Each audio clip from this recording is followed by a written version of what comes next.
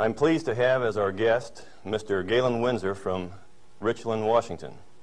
I first heard of Galen from a tape that somebody gave to me some months ago, and I found his story to be absolutely fascinating. His story is unique, to say the least. Galen has been in 77 different cities in the last 2 years lecturing on the subject of nuclear energy. The majority of his life, the last 35 years, he spent processing plutonium from nuclear reactor sites.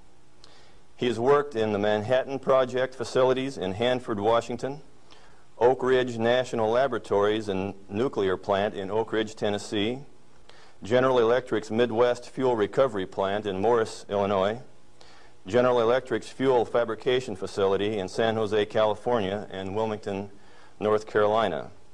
And he's worked in every major reactor decommissioning project around this nation up to this present time.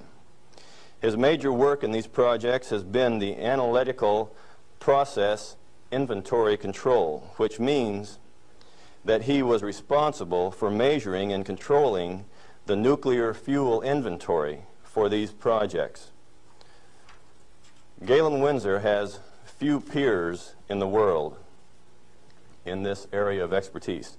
And those few peers admittedly know and agree with the things that you'll be hearing on this tape. However, except for 2 or 3 of these experts, they've all chosen to remain silent for reasons which they only know, leaving this man then the burden of leading this lonely battle of exposing what we call the nuclear scare scam.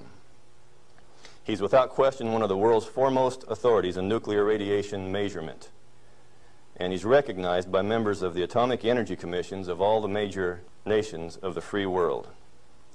Mr. Galen Winsor.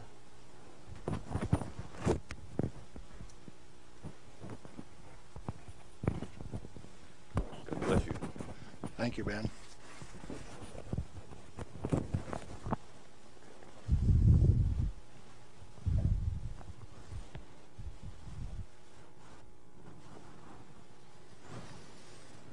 We've been considering today how best to approach this subject so that you would feel comfortable with where I am.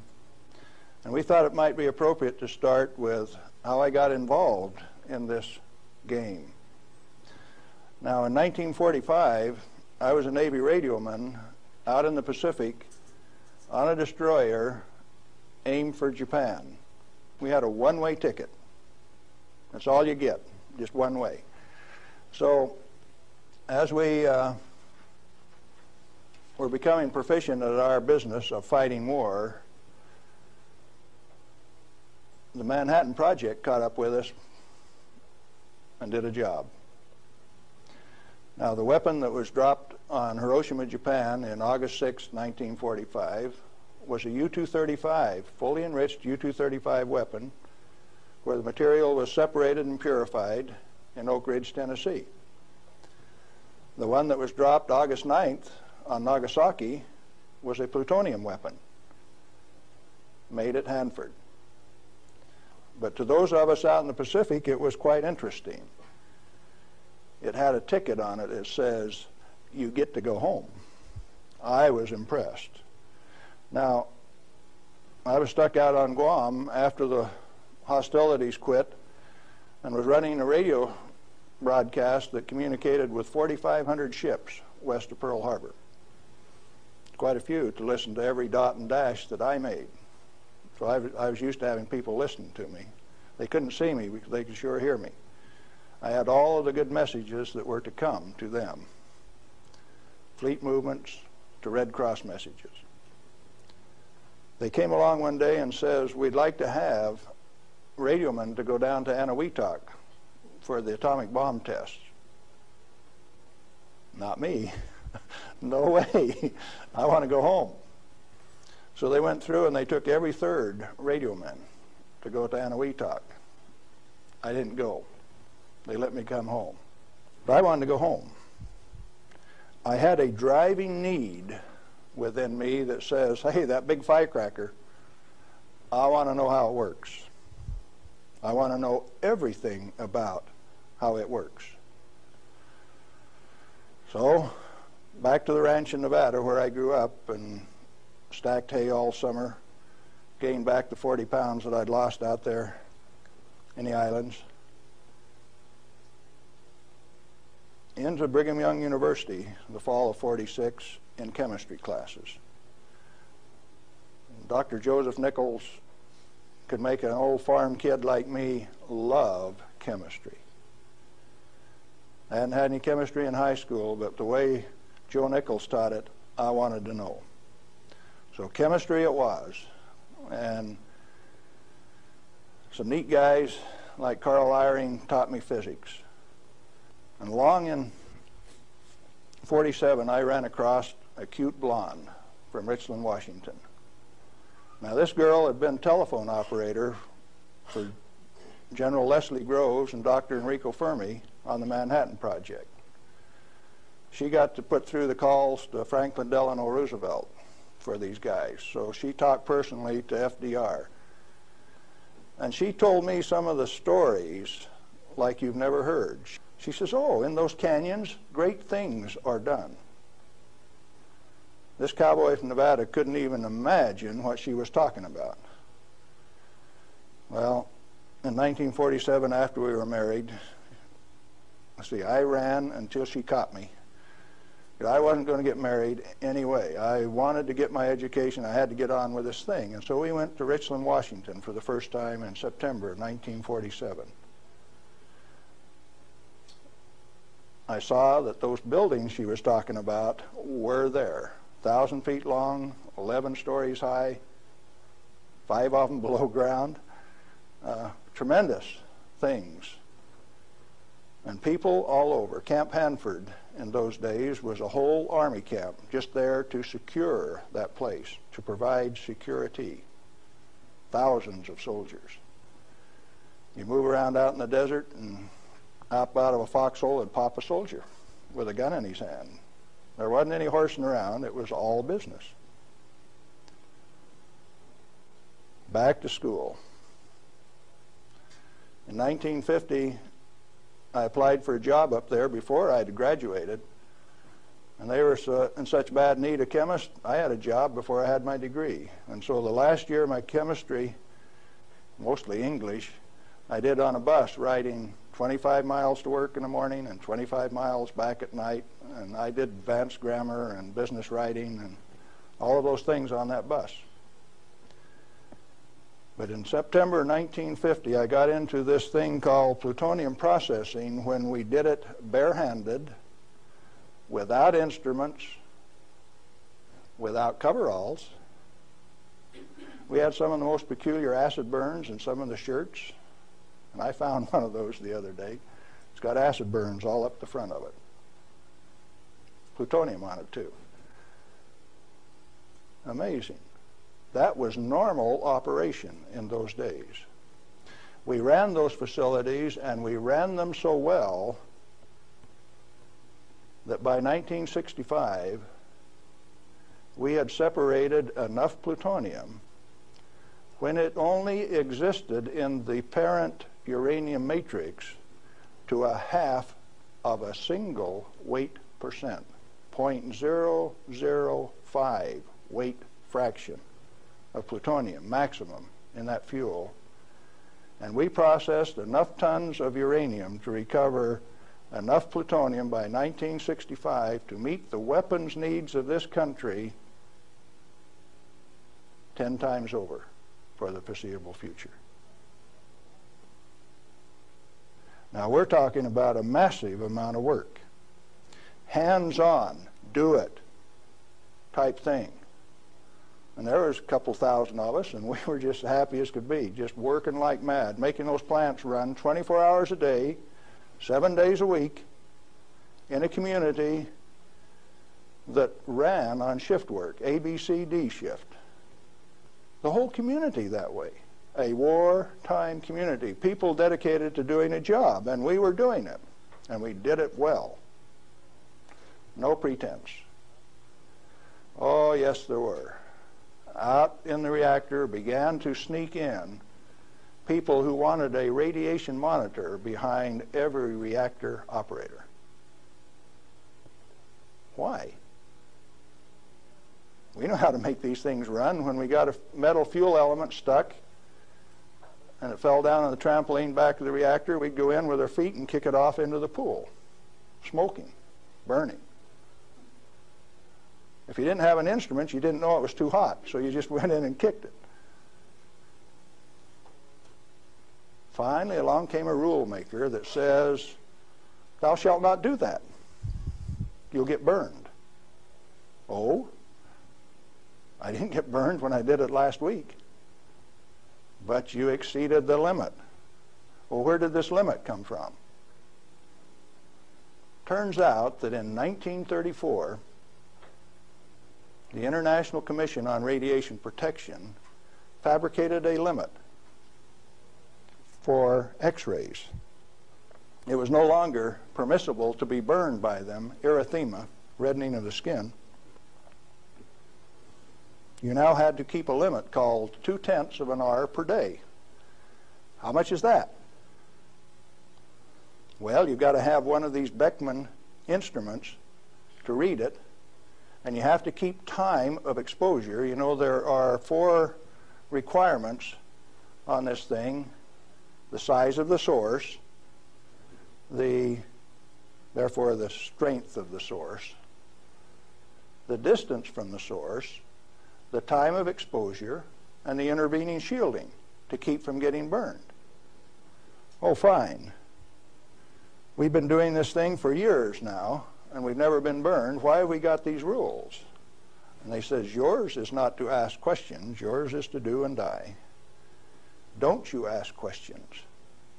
If you do, you might disappear. Those who broke the rules didn't appear the next day.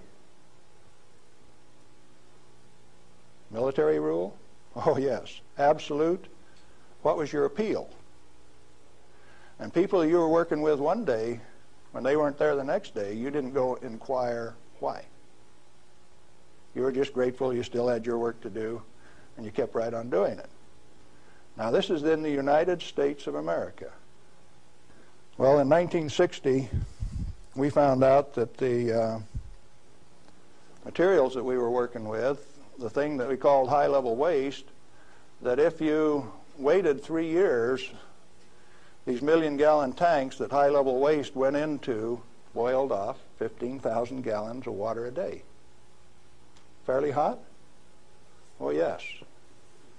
This material, that if it ever broke a line, would seal itself off in the ground within a foot, make its own glass. It wasn't going to go anyplace. We did that a time or two. Accidentally, of course.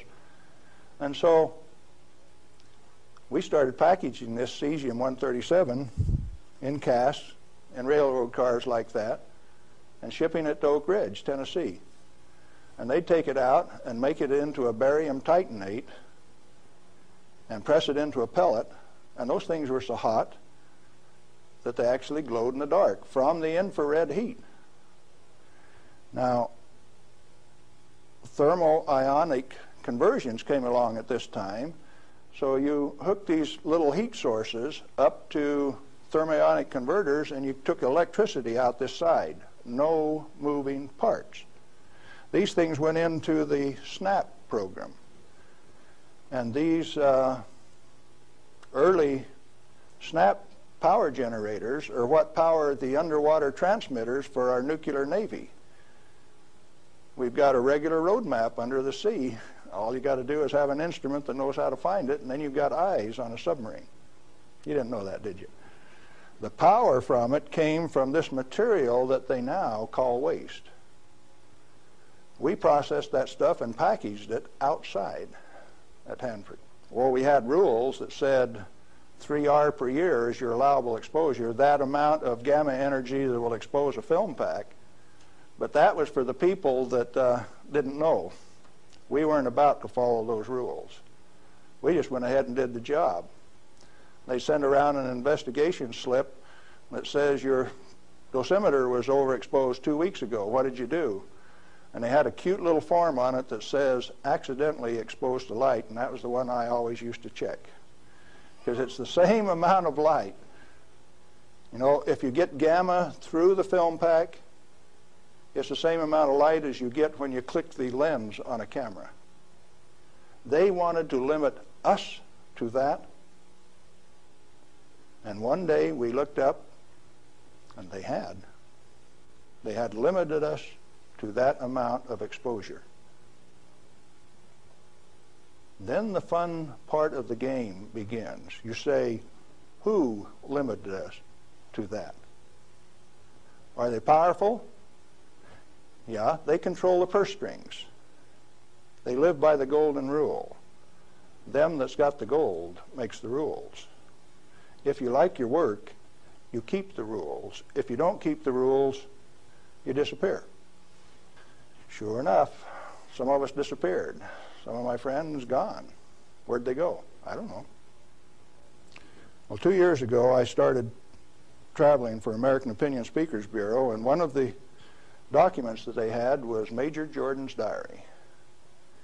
A story of shipping the technology and the materiel that was developed at Hanford in 1944 directly to Russia on U.S. Air Force planes out through Great Falls, Montana, Fairbanks, Alaska, under the auspices of one Harry Hopkins, and with the at least tacit approval of Franklin Delano Roosevelt. Now what are you going to do?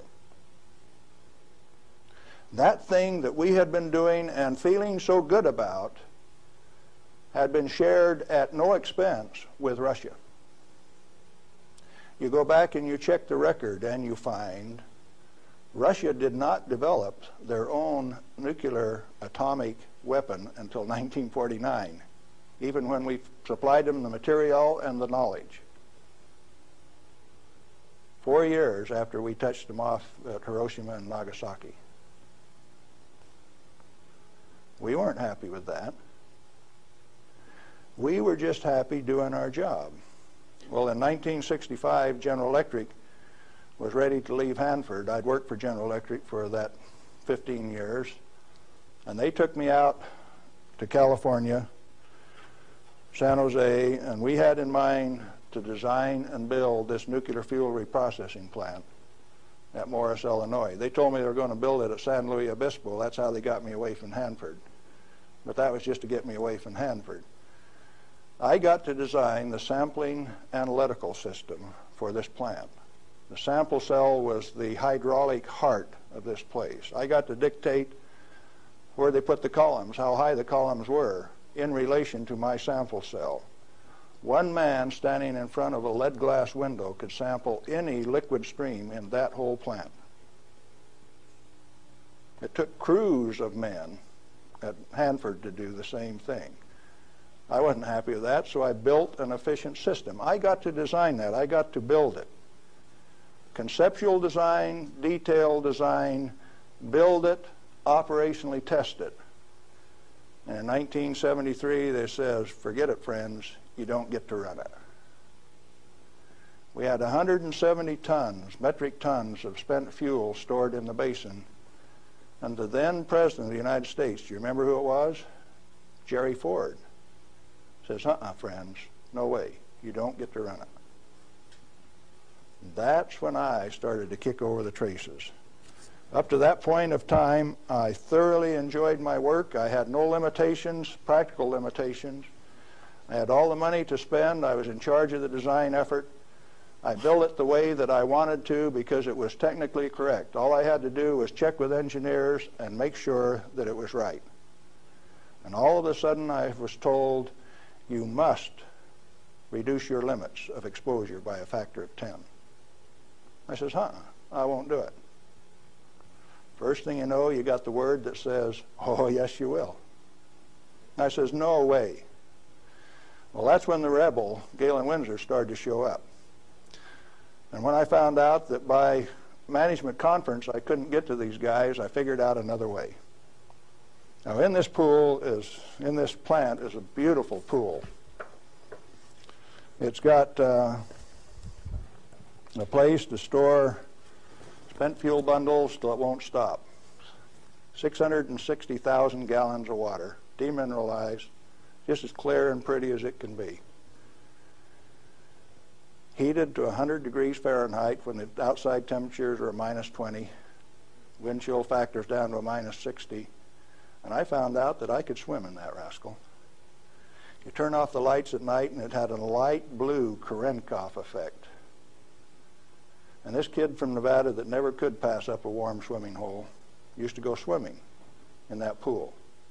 There wasn't anybody that had the nerve to swim with me, but since I was manager of safety and analytical service at this plant, it was mine to use. Oh boy. I found out that I could do that. I showed some financial types one time that I could stir that pool with my bare hand and check out through the same radiation monitors they did without triggering it.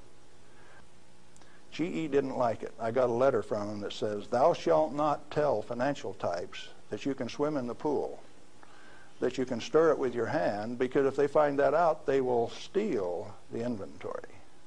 They will know that the inventory can be stolen." Oh, is that a valuable inventory?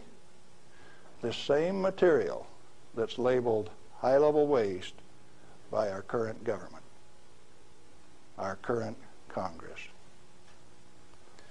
Now, plutonium is an interesting chemical element. It is created in a nuclear reactor. The Manhattan Project built 8 of these reactors at Hanford. The first one took 12 months from sagebrush to nuclear steam to build, and it had never been done in that size before.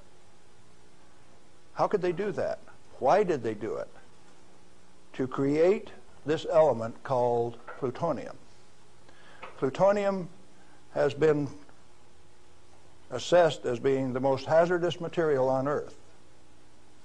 Now, from the standpoint that you can make an atomic weapon out of it, yes, it is quite hazardous, because a piece of it that big, 2.5 kilograms, that's only 5 pounds, is the force that delivered 20,000 tons of TNT equivalent over Nagasaki. Indeed, it is hazardous. The one over Hiroshima that had fully enriched U-235 in it was 5 times as big. So plutonium is more dangerous than U-235, is it not? By a factor of 5. It takes 5 times as much U-235 as it does plutonium. Therefore, it is the most hazardous thing. Enter the great pretenders. They said that 5 grams of plutonium, properly distributed over the face of the Earth, would kill everybody on Earth. Now, if you can only get one 20 kiloton weapon to go on 2,500 grams, how's 5 grams going to kill everybody on Earth? Early on, I had a fear that said, if there is this much fissile material, that can undergo a chain reaction, we called it in the beginning, then if you set a match to it, all the fissile material in the world is just going to keep right on going. Totally unfounded fear. It turns out that when you're in this business of recovering plutonium, like we recovered so much of it at Hanford, we found out that if you have it in a solution where it's less than 5% plutonium, it won't go critical any way that you kick it.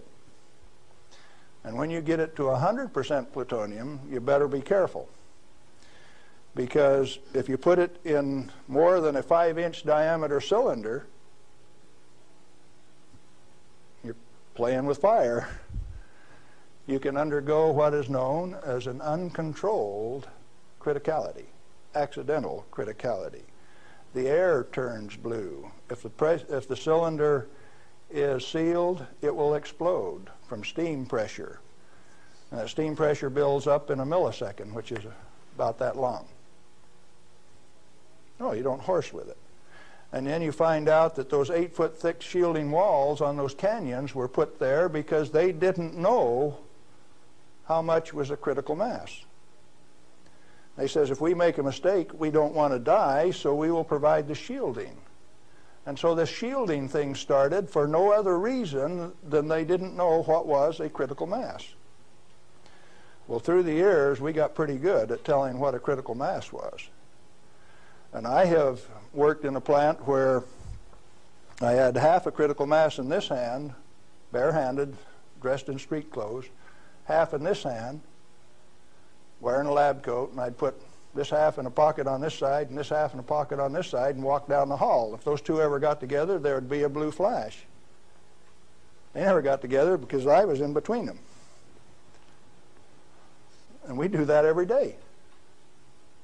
And each half had to meet definite dimension characteristics. And so we'd take them down and pass them one half at a time, and they'd measure it and say, yeah, that one will pass. And then we'd pass them the other half, and that one will pass too. But they were carefully put in separate bird cages so they couldn't get together accidentally. Well, those of us who worked with it enjoyed it. We knew what we were doing. We worked at it. When the President of the United States decided not to operate that fuel reprocessing plant, I started scrambling to find out what was going on. Many things had been done in the name of health and safety.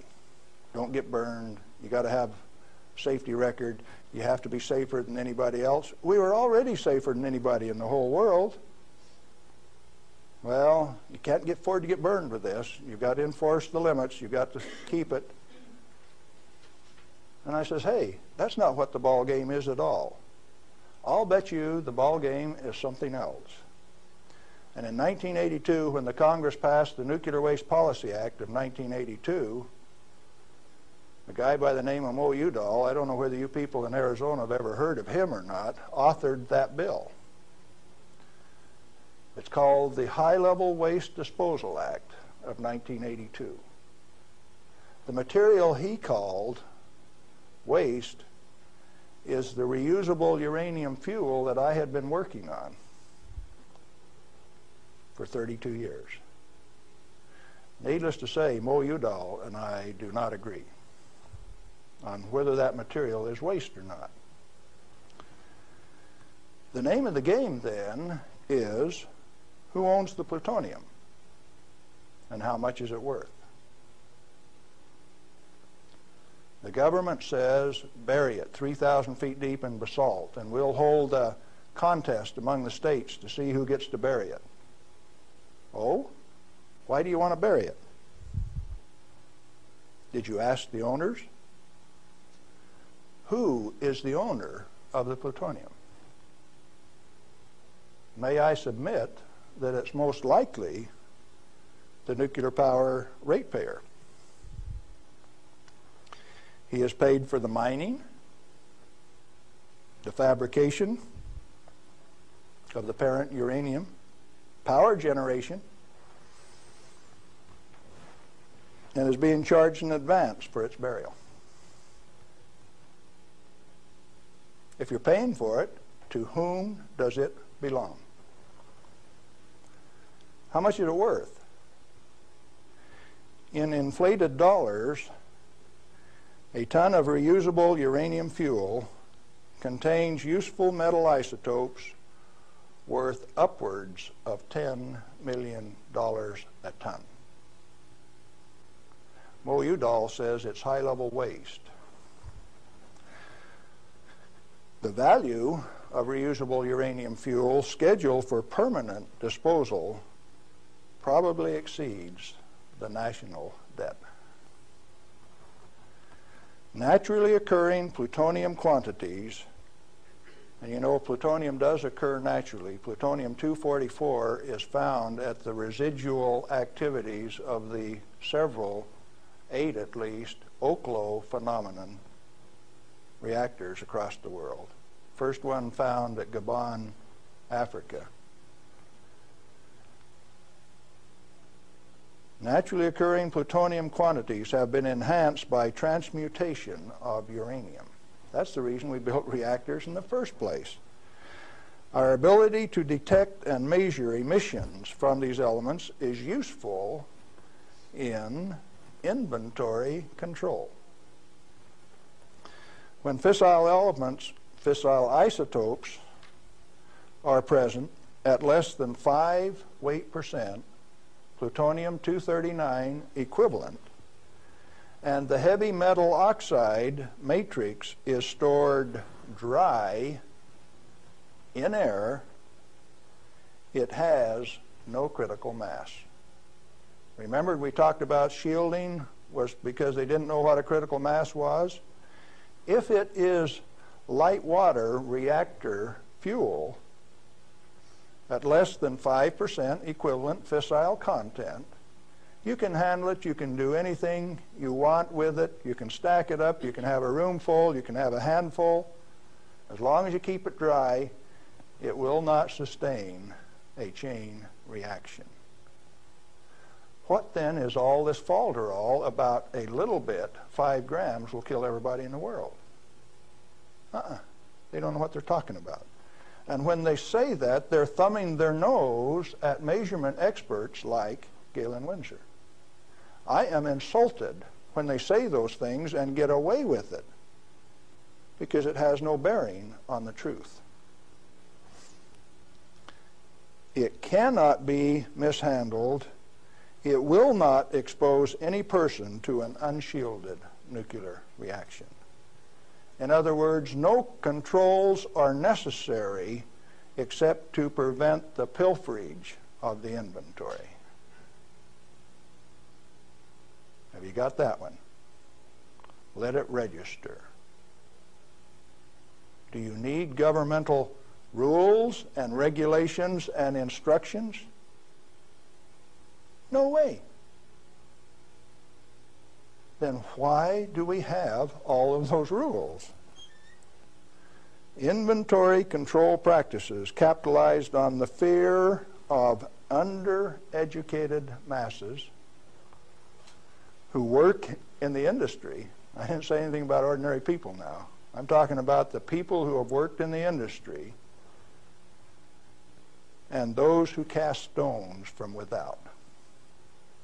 The Ralph Naders, the Jane Fondas.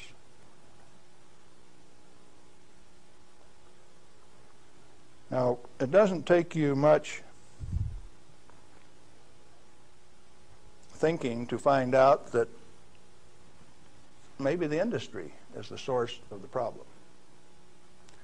The industry is the one that made up the committees that made the rules that the Congress enforced. You ever thought of it that way? The strangest kind of feather bedding that's ever been dreamed up, it makes the railroad engineers look like pikers. The only amounts of fissile process materials that are of health concern to the handlers are those that can accidentally cause an unshielded nuclear chain reaction, or that will cause erythema from the shortest wavelength, highest frequency, and therefore the most easily shielded ultraviolet light emissions of the electromagnetic spectrum. Big words. Let's see what they mean.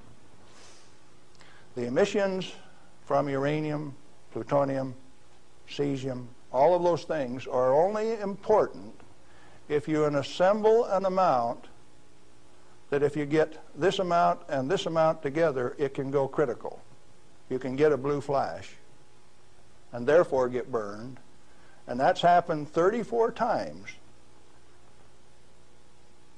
in the business, and 8 men have died as a result of that. Accidental criticality. Documented in Los Alamos document 3611, if you want to check the source.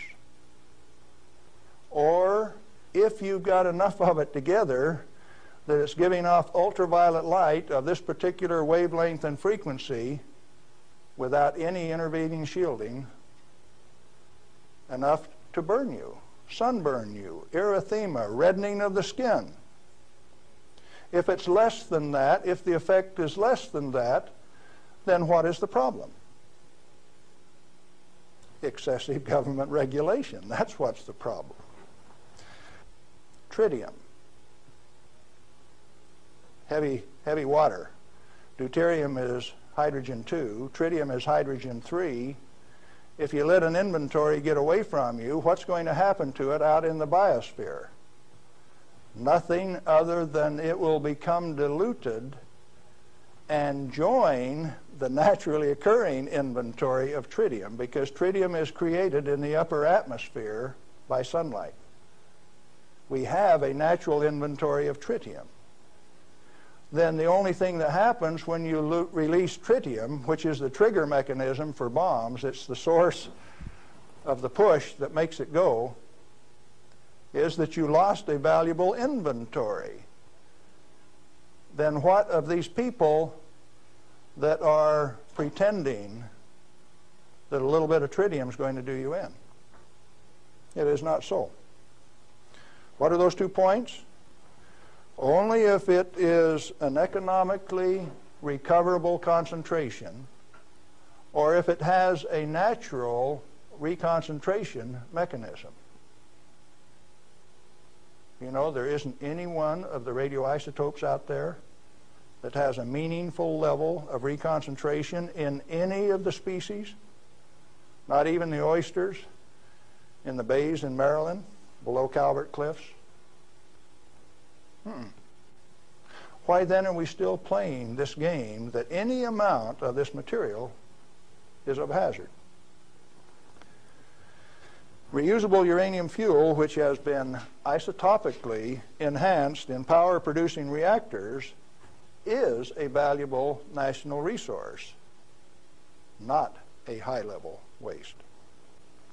The utility operators recognize the future worth of this commodity. Mo Udall, in that Nuclear Waste Policy Act of 1982, imposed a tribute of $1 per kilowatt hour, $1 per megawatt hour on all electricity produced in a nuclear plant, so that they can research and develop methods to throw it away.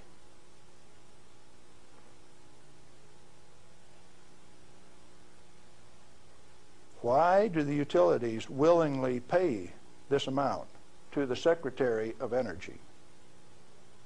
To limit their liability exposure. Who pays that amount anyway?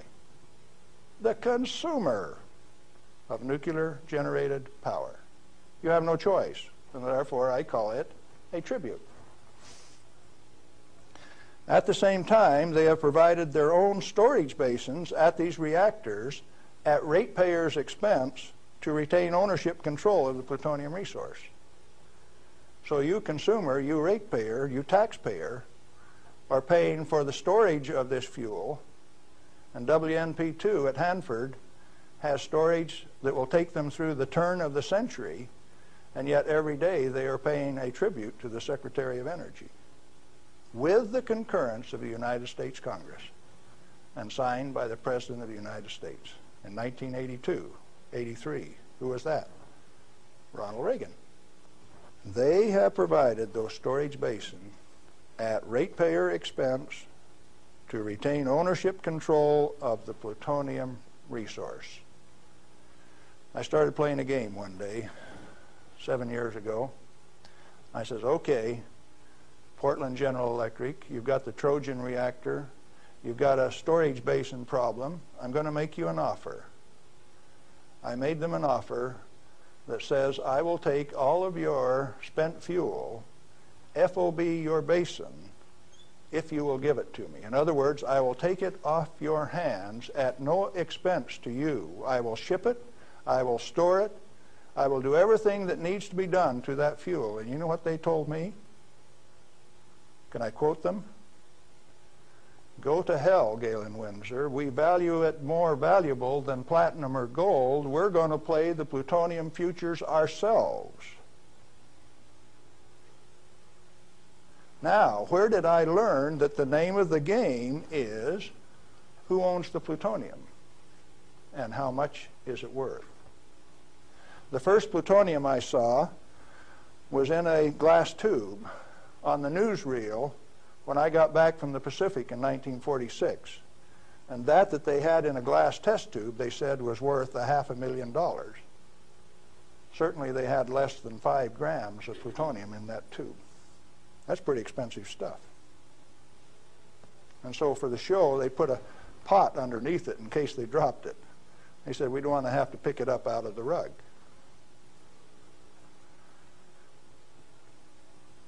When it was decided for us not to operate this plant, plutonium was guaranteed on buyback by the federal government at $43 a gram. That's quite a price drop, don't you think? When that price guarantee went away in October of 1971, the price of plutonium became $10 a gram. It steadily went down to where its present worth on the market is a minus $2 a gram per year. That's what it costs you to hold on to a plutonium inventory on a material that has been declared worthless by the utility owners and rubber stamped by the Congress of the United States, and they're spending billions of dollars digging a hole in ordinary rock so that they can throw it away, dispose of it. Okay, what are you going to do with it? Reusable uranium fuel may be properly stored in air-cooled, dry storage in a cost-effective manner. Nuchem in Germany offers this immediate and long-term option as a necessary and safe step prior to reprocessing. They're doing it in Europe. At least 4 regionally located facilities are available in the United States where this concept can be used right now. Barnwell Nuclear Fuel Plant in South Carolina, Midwest Fuel Recovery Plant in Morris, Illinois, this one, Nuclear Fuel Services in upstate New York, and Redox Processing Plant at Hanford, Washington. These fully shielded, already radioactively contaminated storage areas have secure, limited access. All have been operated under processing conditions of 10 CFR 50, and the MFRP has a 10 CFR 70 storage license, the only licensed storage facility away from a reactor in the United States. It singly, all by itself, is capable of storing all of the reusable uranium fuel that needs to be moved away from power reactors for the remainder of this century. We had that storage designed in 1975. Had the approval of the design. Why then are you spending money over here in New Mexico on the waste isolation project? Why are you spending money at Hanford at the basalt waste isolation project? Why are you spending money at Beatty, Nevada for storage when I can already store it in this building that's already built? I just named you 3 others that can do the job all by themselves too. And I know where there's 14 more buildings that can do it. What are we going to do?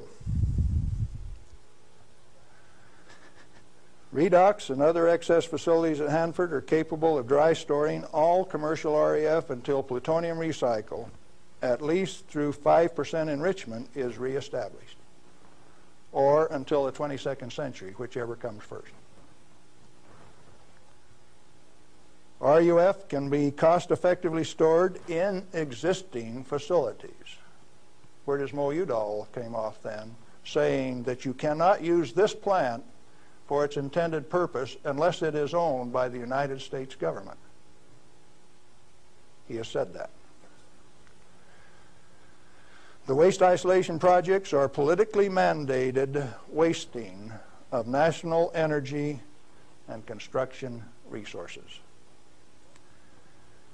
Plutonium proliferation by diversion of stored reusable uranium fuel is of minor importance compared to global availability of fully enriched uranium by laser isotopic separation. Let me explain that last thing that I said. Jimmy Carter said you can't ship plutonium to India, but in the same paragraph said you may ship them fully enriched uranium. Oh, Jimmy Carter, that peanut brain? What did he just say? He says that when the Israelis took out the reactor in Iraq, they had fully enriched uranium from France. And they says those rascals, those Iraqis, are going to take that fully enriched uranium, put it in that reactor, irradiate it to plutonium, and therefore have to recover the plutonium in a plant like this, and we stopped them when the fully enriched uranium makes a better weapon than the plutonium in the first place. Now, when the President of the United States says things like that, and when the press gives it credibility, I get insulted. And right after I get insulted, I get angry. And I've been angry for quite a while now. And finally, one day, I said, my own personal security is not important. I think I'll go tell this tale. All I want is to tell my story. The commodity that I communicate is called truth. And so then I ask you a question, a very brief, pointed question. Who owns the plutonium, and how much is it worth? And then I'm going to attach on to that a question I want you to think about till we talk again. If you haven't been burned by this particular source of radiation, what is your problem? You obviously have one.